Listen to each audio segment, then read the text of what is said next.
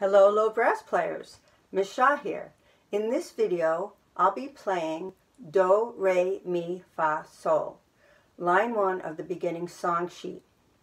We start with B flat, which is in line 2 of the staff. Line 2 goes right through the note head, the circle. Then our second note is C, space 2. Our third note is D, line 3. Our fourth note is E flat, space 3, and our fifth note is F, line 4. So the notes once again, B flat, C, D, E flat, F, half rest, F, E flat, D, C, B flat. Now, I will be playing it on a trombone. It will sound the same on baritone.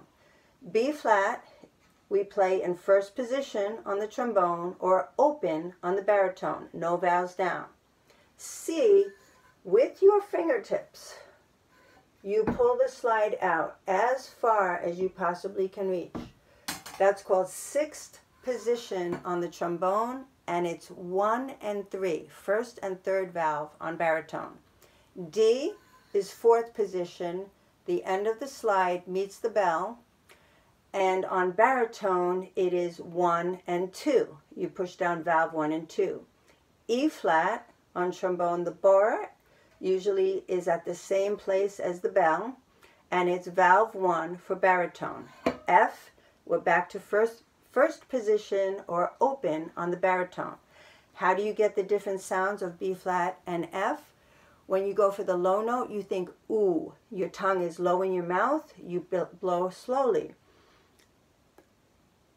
F, you think the letter E because it places the tongue on the roof of your mouth and you blow a little faster.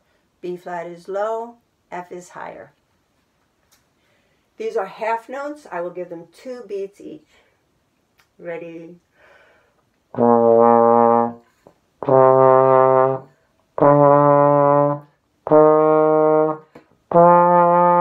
Rest and breathe.